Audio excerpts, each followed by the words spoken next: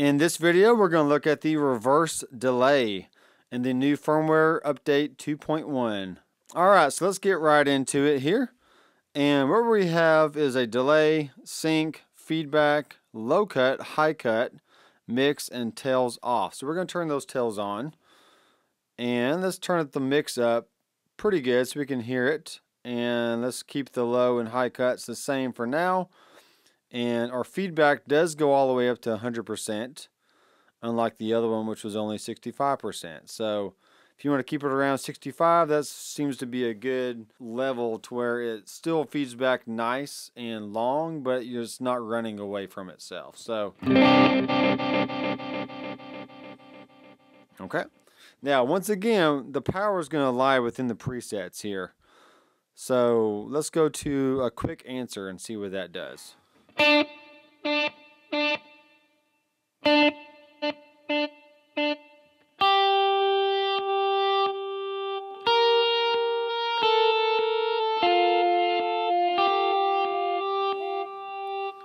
Alright, we have the feedback all the way down. The low and high cuts are adjusted a little bit, and the mix is adjusted as well.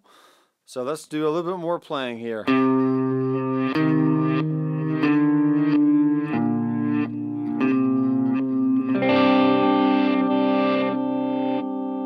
Alright, that sounds really cool. Let's actually turn up our reverb. And let's get that into the mix here. So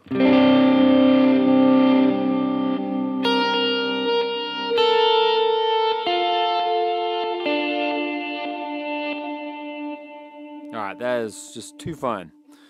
Alright, let's go back to our reverse delay and let's choose a different preset.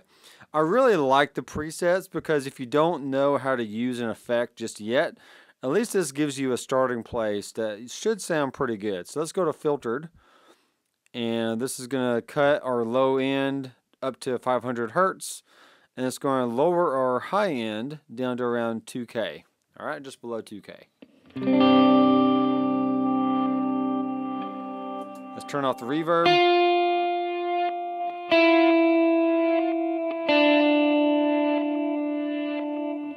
Alright, cool.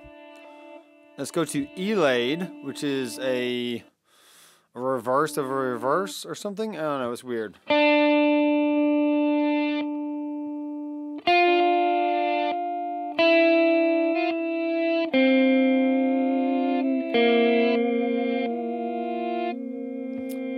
Alright.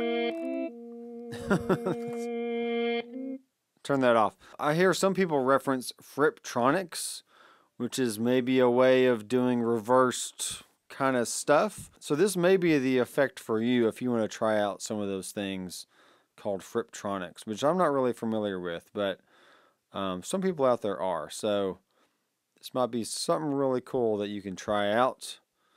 And I'm going to raise the feedback up a little bit here.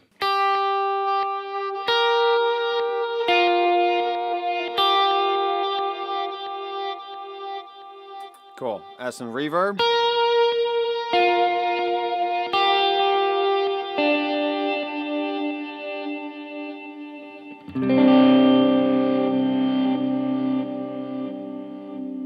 Alright, let's do one more preset here. Let's do an ambient and see what it has us set at. So we got the feedback up pretty high. The high cut's down around 9K and the mix is about 30%. Alright, let's check it out.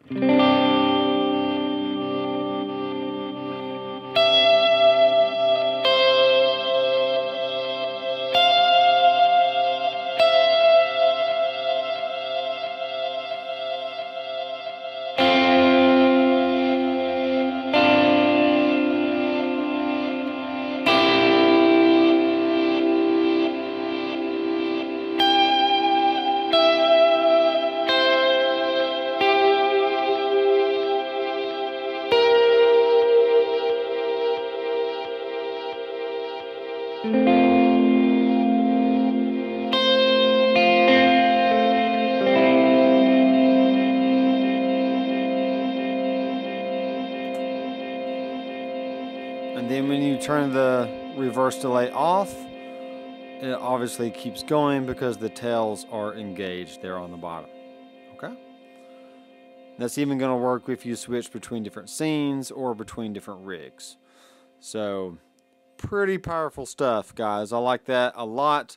I've actually been requesting that one for a long time. So now we have it, and I can sleep soundly tonight knowing that I have that effect.